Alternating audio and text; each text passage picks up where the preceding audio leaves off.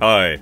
Every guy has their favorite era of history. Like, you got your World War II buffs, the Civil War enthusiasts, maybe you love the medieval era, or Shogun Japan. And we all know how often men think about ancient Rome. If you're an American, then there's a general idea for how Western history is kind of gone. Let me know if this sounds familiar. First, just start off with ancient Egypt, or Greece, then Rome, move on to the fall of Rome, then the Dark Ages, maybe some Vikings. Next are medieval times, then the Renaissance, and then on to Columbus, then the Pilgrims, all culminating with the founders and the start of real history, which is of course the United States. We're the main characters of the world, baby! You could say there's a little historical blind spot, but that's kind of the general way world history is sort of viewed. Whatever the era happens to be, there's some general idea or stereotype about what that period was all about. But I'm here today to tell you about a time period that nobody ever thinks about. It's this one.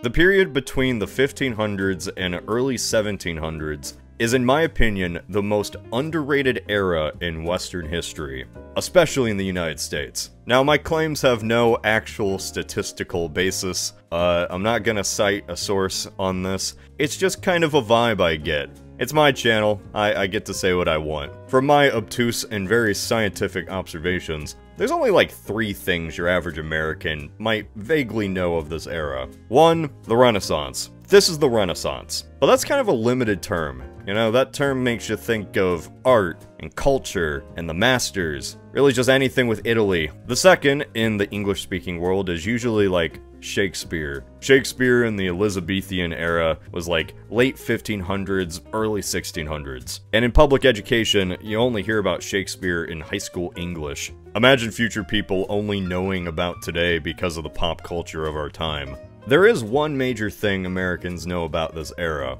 One that is just kind of drilled into you at a young age. And you know what it is. Pilgrims. F***ing pilgrims. And Thanksgiving, and Pocahontas. Anything after Columbus and before the Revolution can really just be lumped together into this vague category of pilgrims. What's kind of funny is that, in public education at least, the 1500s to early 1700s is kind of in this weird limbo. Like, you just stop learning about anything that goes on in Europe once the Pilgrims actually come over here. Literally anything else across the pond is just never mentioned until the French Revolution. But back in Europe, like, things were still happening. A lot was happening.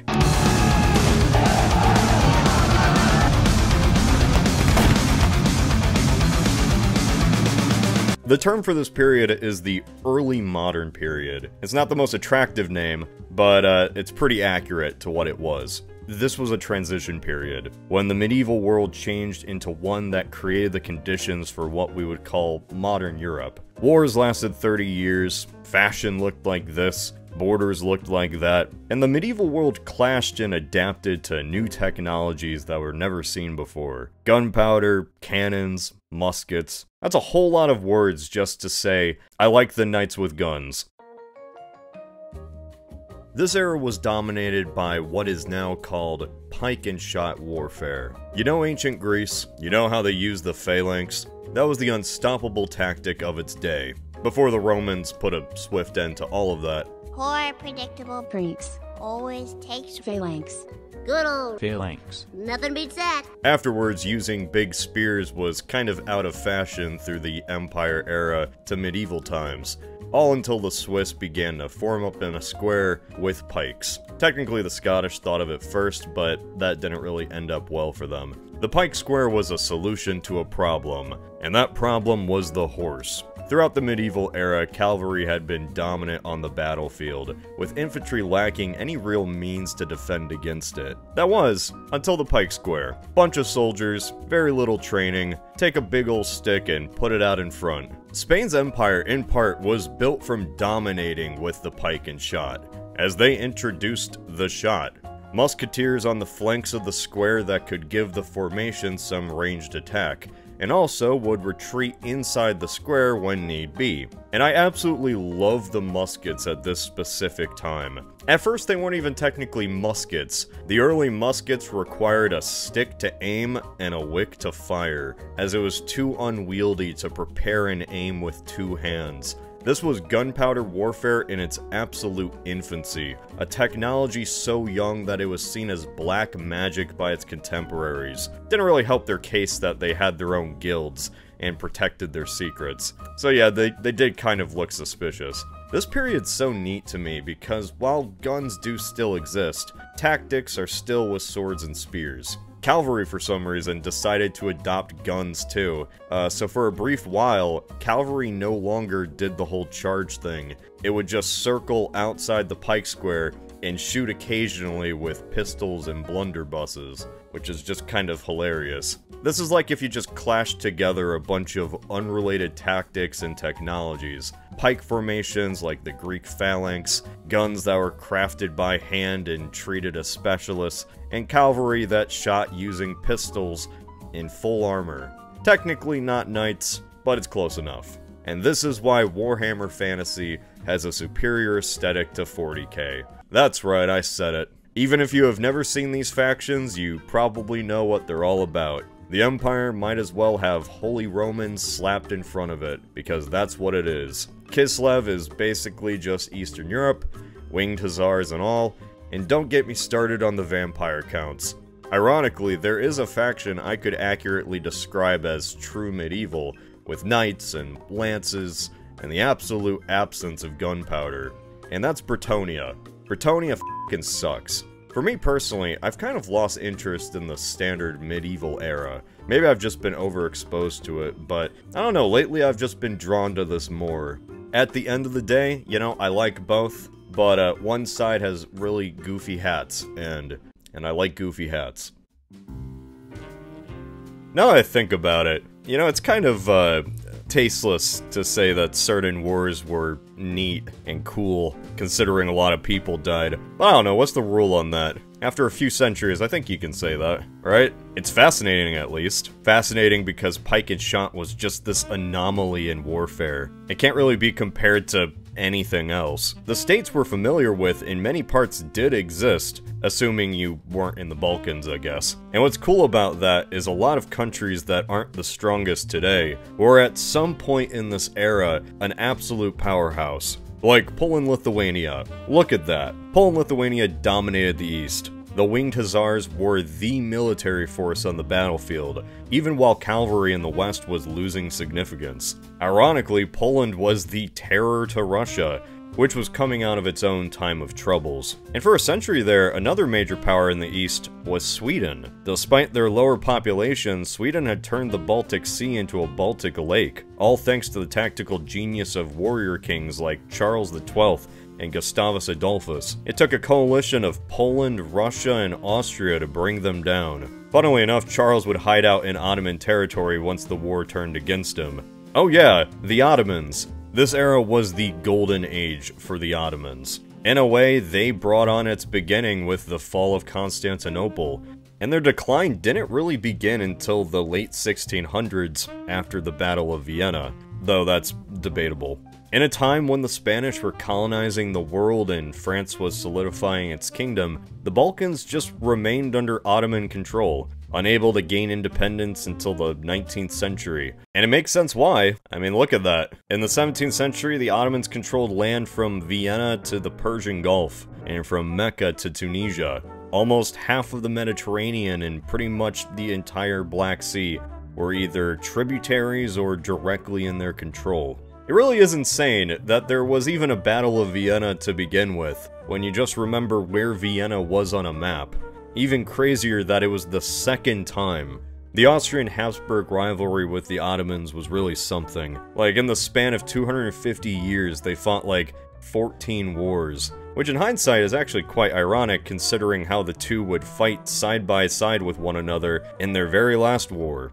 It's kind of poetic. Speaking of potentially the last war, Ukraine. What we think of as Ukraine during this time was controlled by, well, nobody. Well, technically Poland, but it was just on a map. This was an actual no man's land in Europe.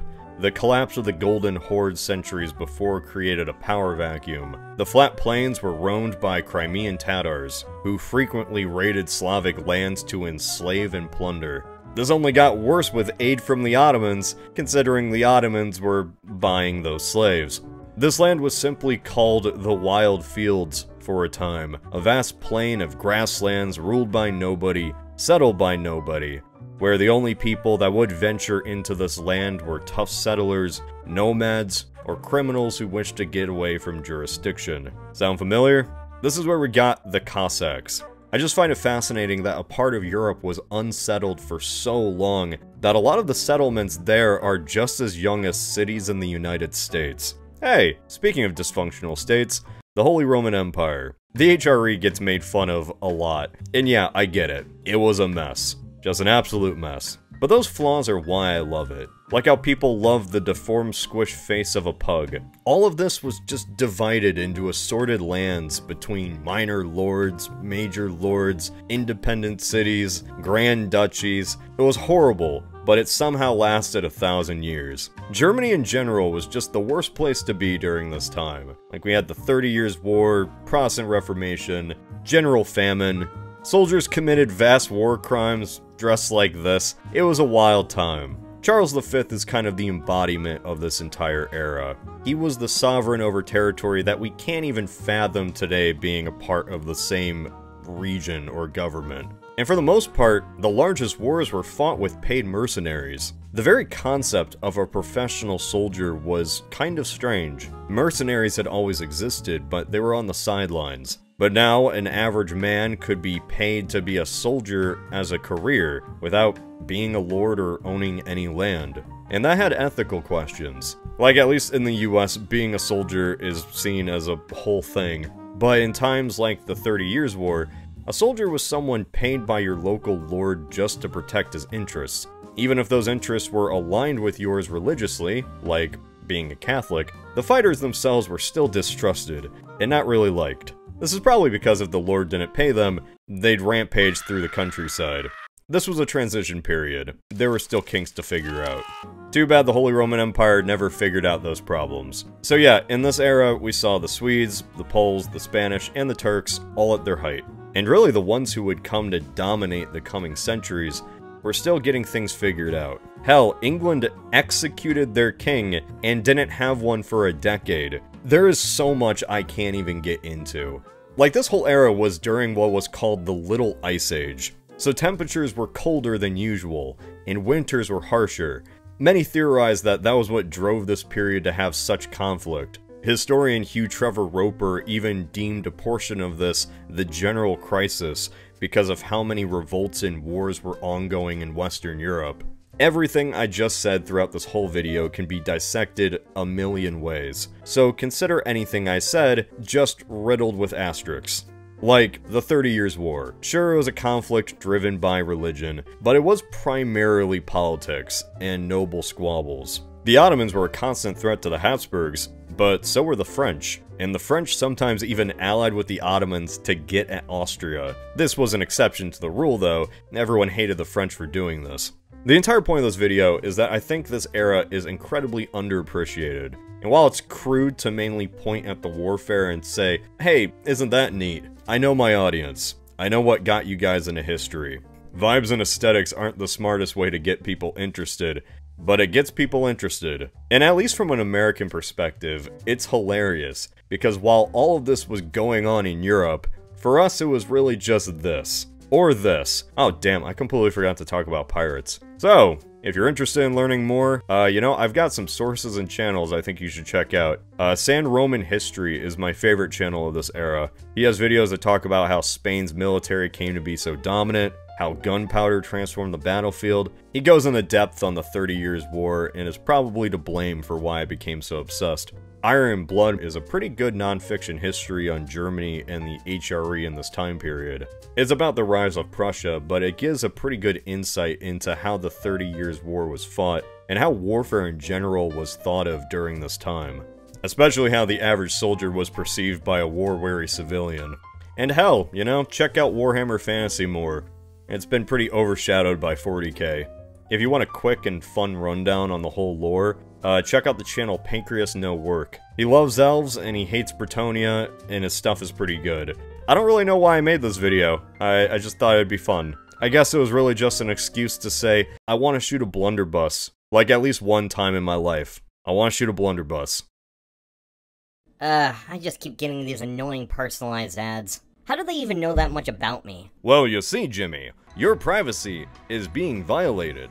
Yeah, I know. You're in my house. How'd you get in my house? No, Jimmy. Thousands of companies are collecting, aggregating, and trading your personal data without you knowing anything about it.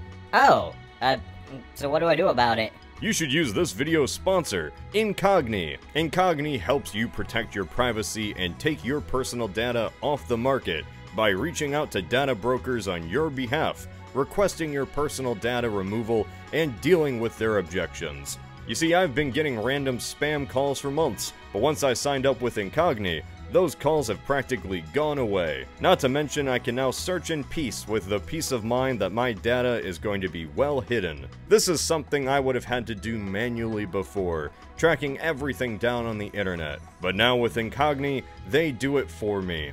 Wow, that's actually quite the time saver. And how? Go to incogni.com/althist and use the code althist to get an exclusive offer of 60% off. So if I get Incogni, does that mean you'll stop using my data to pop by my house? You're kind of like spam yourself, you know. Well, Jimmy, that's kind of mean. Like, really hurtful, man. I thought we were friends. That's incogni.com/althist.